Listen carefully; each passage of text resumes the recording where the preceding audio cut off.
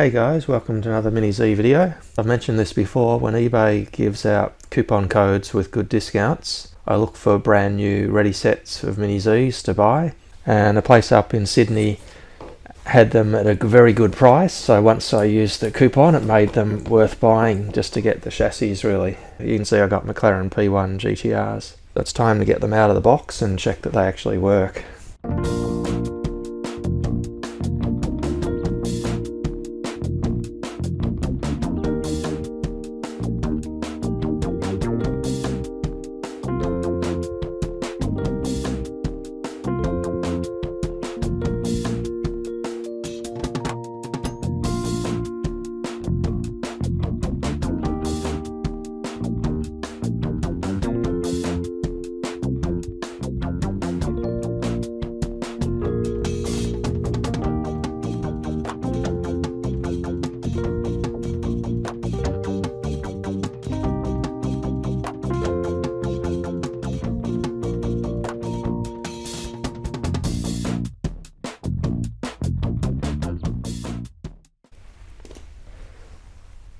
Alright, there's one ready to go.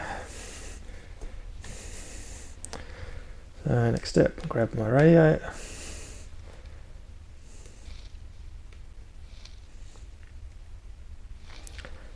I programmed in just some basic settings for each of them a little bit earlier to speed up the process. So just go to RX setup, get the radio into bind mode. Now I've got to turn the car off, push down the bind button and then turn it back on. And then when the car stops the fast flash and goes to the slow flash, it's unintuitive, but that's when you hit the back button on this radio.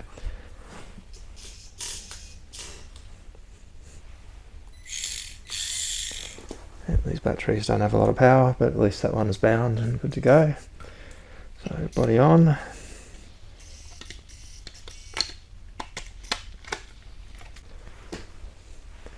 Move that one out of the way.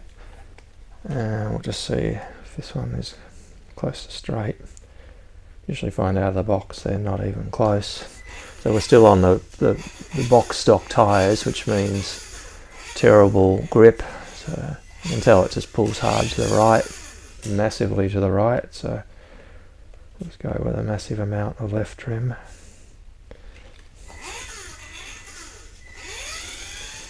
It's getting close.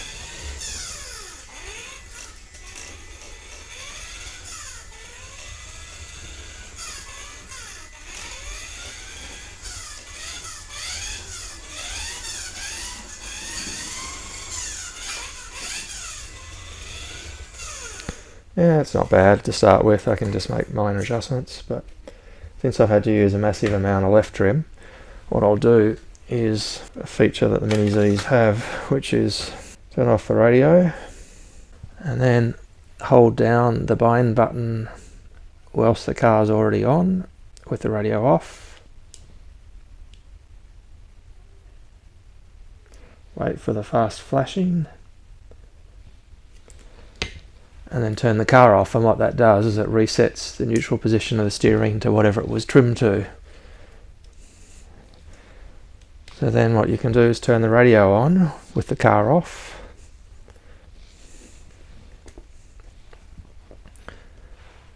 And then in the sub trim of the radio, reset it. And when you turn the car on, it's taken out all that left trim of 50 that I had to do, so the wheel stayed in the right place. So now it'll mean I'll only need a little bit of extra trimming instead of having a massive amount of trim. Alright, so that one's confirmed as working, so I'll move on to the next one, because I'll need to swap the tyres over to aftermarket Kyosho ones to be able to properly trim it out, because I need to be able to drive it fast. Now moving on to number 2, get batteries into number 2.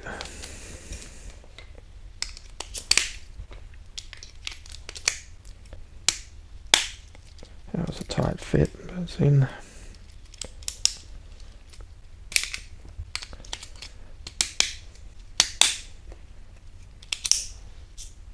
Okay, batteries are in. So switch to the other one of the car.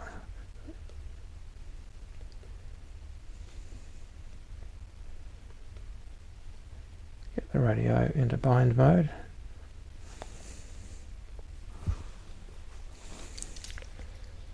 And then perform the acrobatic trick of holding down the bind button and flicking on the very firm on-off switch to on. So should be done. Yep, that's good. Okay, so let's just drive it a bit. Yeah, this one's a lot straighter, straight out of the box. Just pulling to the left just a bit.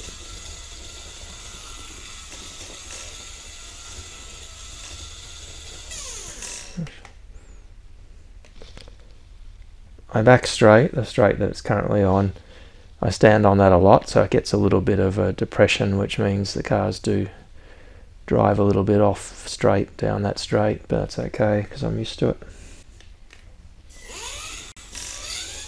So with it pulling a bit to the left, now I'll just put a bit of right trim in.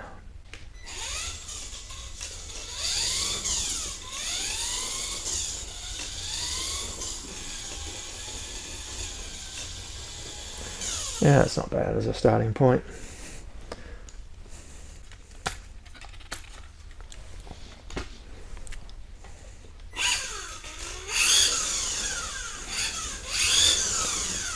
It's braking traction just on full throttle on the box stock tyres.